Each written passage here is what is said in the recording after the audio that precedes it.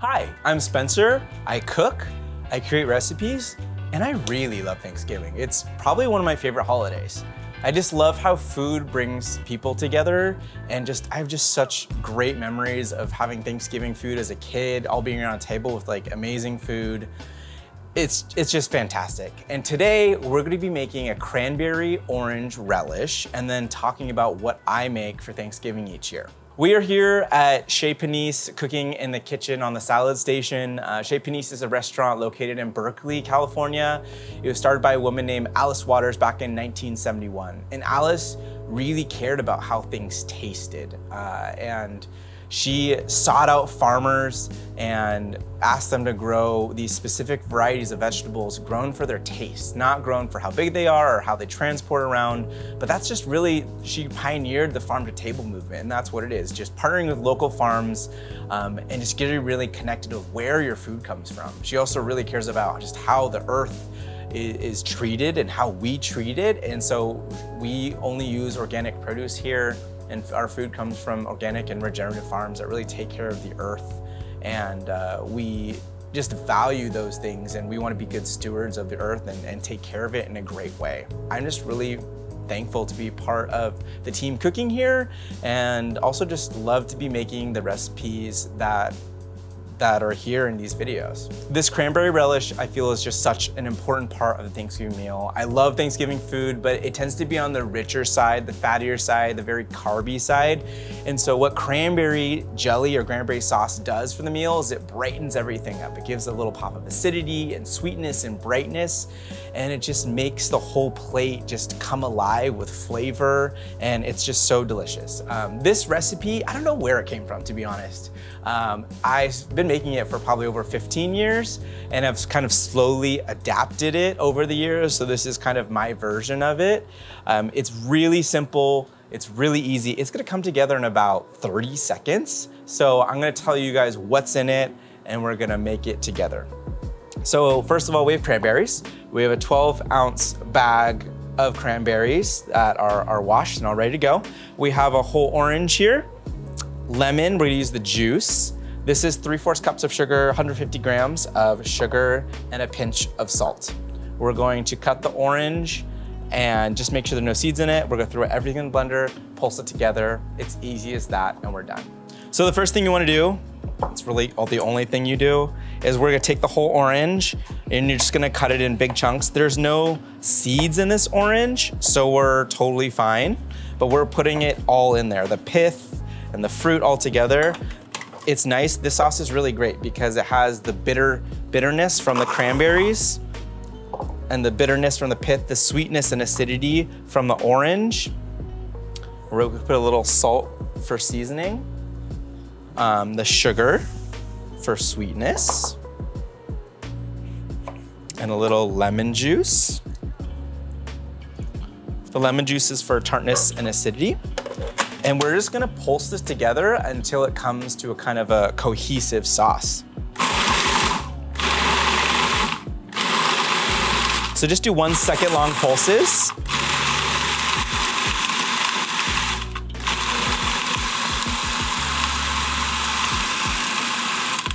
I'm gonna give it a little stir.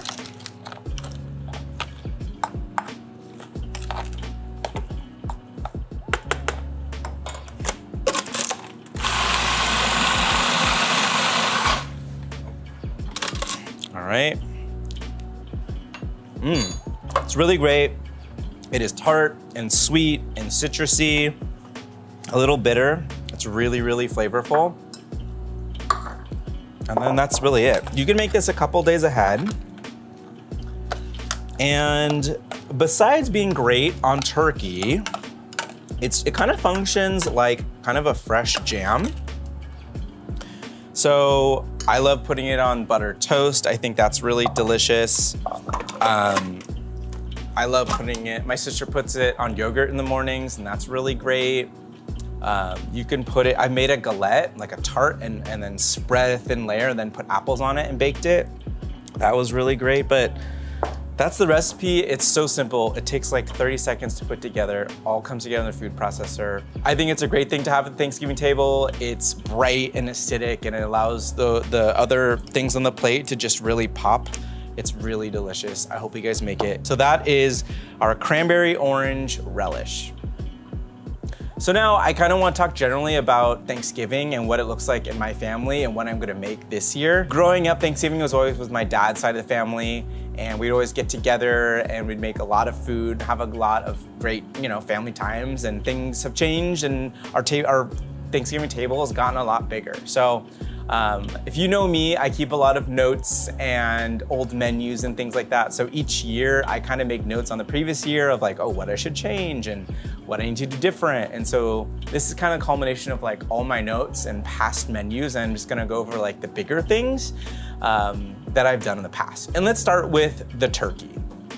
My suggestion for the turkey is to buy it ahead of time. Buy your turkey a week ahead. Sometimes it takes a few days for the turkey to defrost. Sometimes they're partially frozen. So buy it ahead, stick it in your fridge, let it defrost slowly.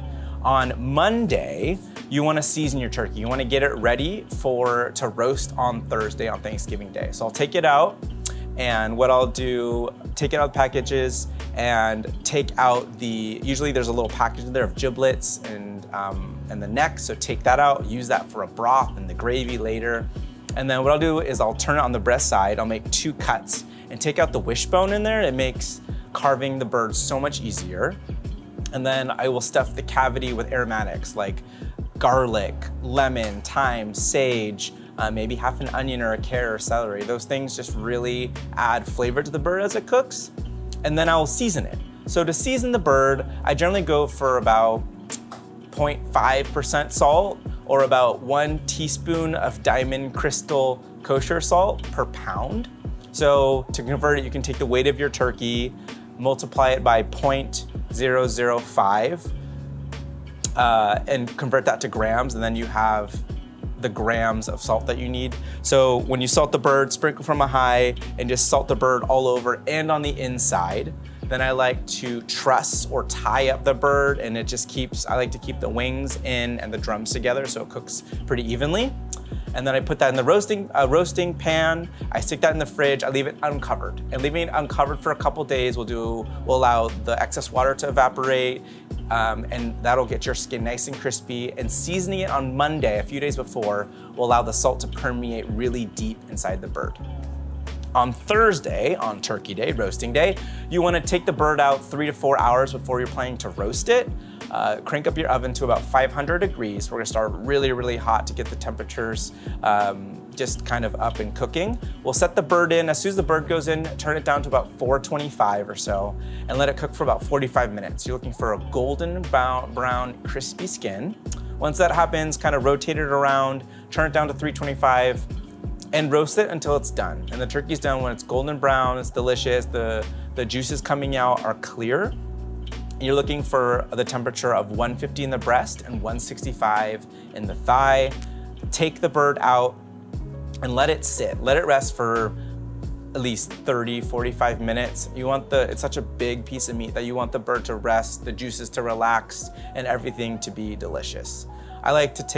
When I carve the bird, I like to take the breasts off, I like to take the legs off and separate the drumstick and the thigh, slice those up, and then I make nice slices of the breast, put it on a plate. It's great to go. Put some sage, thyme as a garnish on there, and that's how I make my turkey. Now for me, stuffing is the most important part of the Thanksgiving meal, and my family does 2. So we do 1, which is my Auntie Noreen's ngamai. It means sticky rice. It's a Cantonese sticky rice stuffing. It's probably one of my top 5 favorite foods. It's so delicious. It's a mix of glutinous rice and jasmine rice that's cooked together. And then there's some ground pork, Chinese sausage, shiitake mushrooms, green onion, cilantro, and it's seasoned with oyster sauce and soy, a little sugar, a little Chinese cooking wine. If that's all mixed together, it's a perfect food. It's so delicious with some gravy on top. That is one of the stuffings. The other stuffing is a chanterelle and leek stuffing. I've kind of been on this stuffing for probably 10, 12 years, but I take some aromatics, I take leeks, I take onion, garlic, some shallots, some celery. I sweat those all together. Once those are nice and sweat together, I put some turkey stock in there. I season it with salt and some butter. I put in some chopped sage, some chopped thyme and chopped parsley. And then separately, I wash and cook some chanterelles and wedges, and I have those ready to go. And then the third thing I have is a bunch of bread. I like to sometimes use sourdough bread. I remove all the crust. I cut them into large cubes and I let them dry out for a day or two. And I give them a little toast in the oven. And then I mix that very brothy aromatic mixture with the mushrooms, and I mix that with the bread. And I put that into some baking dishes. And I let those bake until they're nice, you know, and brown and crispy and delicious. And that is my chanterelle and leek stuffing. To go on those two things, I make gravy, a turkey gravy. It's pretty traditional, but I take my gravy really, really seriously. I buy like 8 to 10 pounds of turkey bones just to make the gravy. So I'll roast those in a hot oven to get some nice color, and then I'll make a broth with the bones, and I'll put them in a pot with onion and carrot and celery and some garlic, and bring that to a boil, let that boil for a few hours. I strain that as my turkey broth, and I'll use that in the stuffing as well. But then I'll take, to make the turkey gravy, I make a roux out of the flour and butter or turkey drippings, equal parts, and I cook that in a pan, so it cooks for a few minutes till the floury taste is out of there. And then I'll slowly kind of whisk in some of the turkey stock and keep whisking back and forth until it gets the right consistency. I will cook the giblets and the heart on the side. I'll chop those up and put those in there, and just make sure it tastes really rich and very turkey-y and really flavorful. And then to finish it, I'll put a drop or two of sherry vinegar or apple cider vinegar, and just like the little touch of vinegar at the end really just makes the gravy come alive, similar to like the acidity of the cranberry relish. It just comes alive, and it is just so, so delicious. The vegetable sides at my Thanksgiving changes all the time. I generally have been on this chicory salad with an anchovy dressing, some Chez fennel, and some caper breadcrumbs. That's been really delicious. I've also done a lot of roasted veggies, roasted Brussels sprouts, and delicata squash, and curry squash, and honey nut squash, cauliflower. It's always nice to have a roasted veggie on the Thanksgiving meal. I've braised some shallots. It's just a nice way to look at what vegetables are in season and prepare them in a very simple way that's also just really delicious and goes with the whole meal cohesively. Lastly, dessert. I am pretty traditional with my Thanksgiving dessert. I love pumpkin pie, I really do. And I make my pie crust a few days in advance, and we'll throw up the recipe for the pumpkin pie and the pie crust on there. But essentially, to make the pie crust, in a bowl, you take the flour, the salt, and the sugar, you whisk that together, and you take the butter and you work it in with your hands. And what you're doing is you're pressing the butter into the flour until it's like flat discs, kinds of. And so you're breaking it apart and you're constantly tossing it around. You want the butter chunks to be the size of large blueberries, and you want the flour to kind of look like wet sand. Once it's at that point, you want to slowly drizzle in your water, and you stir it with the back of a wooden spoon till it comes together. I take that mix, I cut it in half, and now you have 2 pie crusts, and I store those in the fridge until it's ready. And to make the pumpkin pie filling, I actually use basically the recipe on the back of a can of a Libby's pumpkin puree, like this one. I think their pumpkin is so flavorful.